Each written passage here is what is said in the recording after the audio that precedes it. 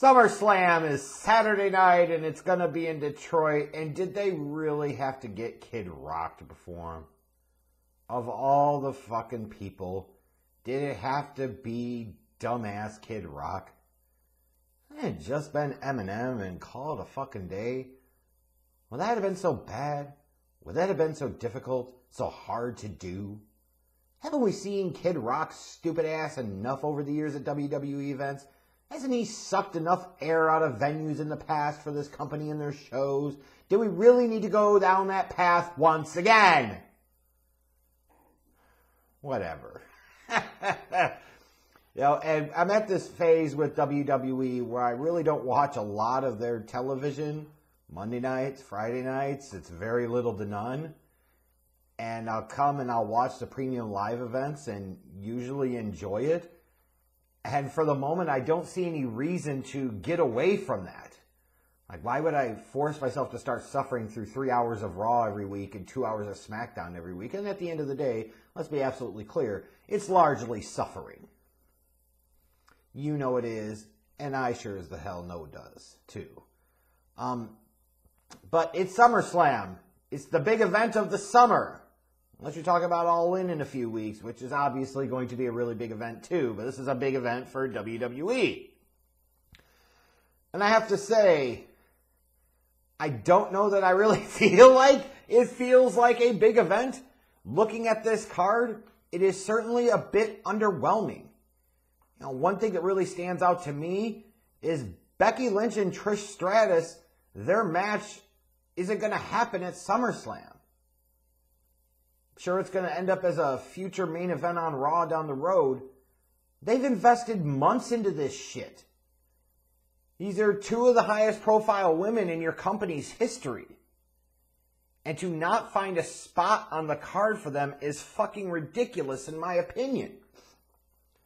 And to the WWE, you're seeing the reports of, well, they felt they wanted to have some match discipline and they really care about the timeliness of the show and the flow of the show. I am a total fan and advocate of that, believe me. However, I come back once again and say, when you get to a show like SummerSlam, you should be planning that well enough out in advance that you know who you're building that show around. And in the grand scheme of things, you didn't need to have a fucking Charlotte Flair match on this show. You could have had Becky Lynch versus Trish Stratus. I'm just saying. You know, there are probably other matches you could have bumped from this.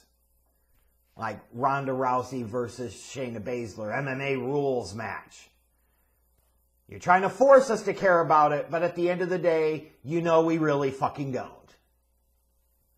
You assume Shayna's going to win and you keep it moving, and who really cares, right? You've got the SummerSlam Battle Royal. Do we really need to have that on this show? Yeah, I get you're trying to get as many people on the show as possible and give everybody a payday. You know, could it be too much to ask at least to have LA Knight win this fucking thing? Didn't he win his match against Sheamus last night on SmackDown? Well, that usually means he ain't winning the fucking Battle Royal, so if he's not going to do that, then who the hell is? Like, if you come out of this Battle Royal and you don't have LA Knight win that motherfucker, then this is just WWE once again exercising their right to cut off their hand to spite their face. That's all this shit is. They have no other reason to not have him win it other than they just fucking want to troll the fans and they want to undercut their own talent because that talent didn't get over in the way that WWE planned or expected or wanted to. Period. There is nothing else you could say. It is LA Knight and 24 other jabronis at that point. And if anybody else wins that Battle Royal over LA Knight, it is fucking stupid and it is yet another indictment on WWE in terms of they will intentionally undercut their own talent because they're fucking idiots. That's why. I am curious to see how Ricochet versus Logan Paul goes. This actually has some history. I'm actually kind of interested in this, believe it or not. You say, a Ricochet match? You're interested? Yes, I am. As I think Ricochet and Logan Paul could do something, on this show. This could actually be a very good match, and you actually have kind of a reason to give a shit about it, which is the first time you can really say that about Ricochet in a long, long damn time. Now, it also serves up well because Logan Paul needs to win this damn match. Can't keep having Logan Paul lose. He's got to beat somebody. Let it be Ricochet here. Perfectly fine with me. I'm sure the Intercontinental Championship match between Gunther and Drew McIntyre is going to be really good. It's going to be physical. It's going to be hard-hitting. Other than the stupid, incessant chops that I think are lazy, and I fucking hate when wrestlers do them, because everybody fucking does them now.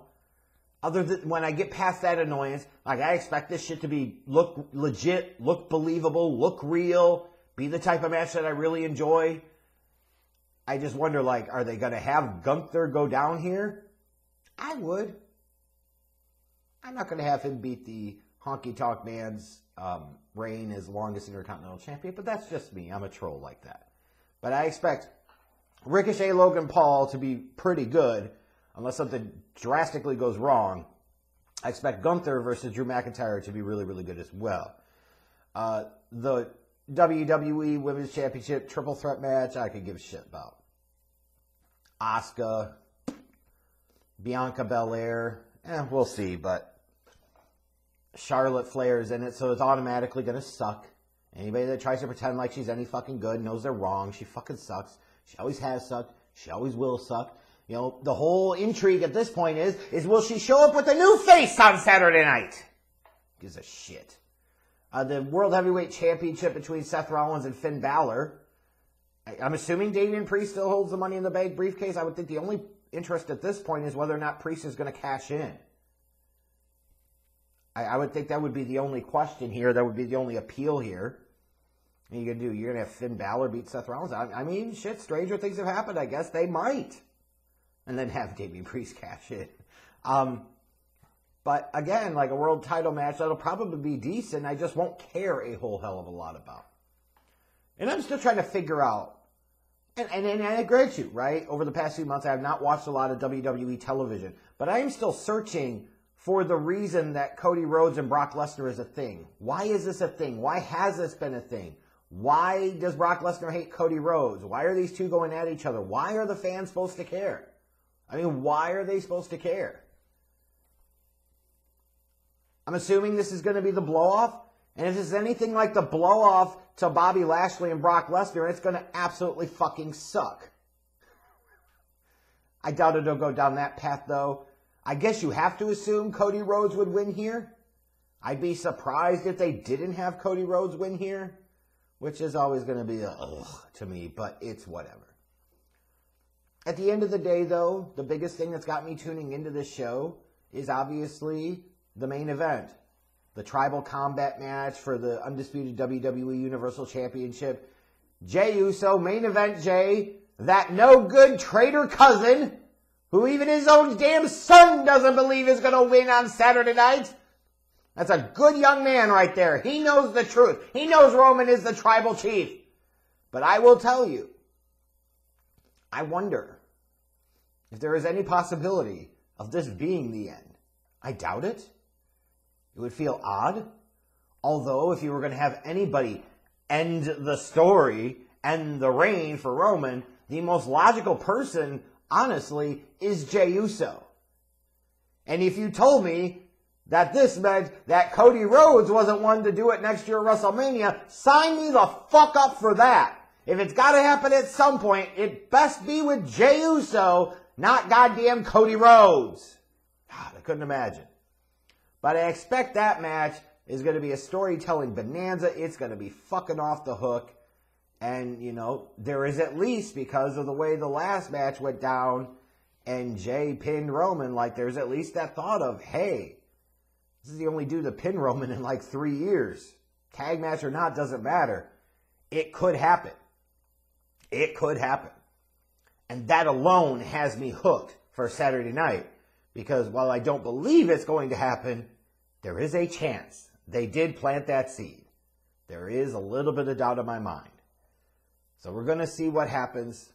I assume that this is another one of these shows like we've had several times this year for WWE where my energy level, my excitement level is incredibly low for the event. And then as the show actually happens, I find myself at least mildly entertained. It's probably going to be the same thing here. I don't really look at this show right now, though, and see that it feels like it's going to blow me away. I think you've got a couple of potential stinkers on this match, some pretty good stuff.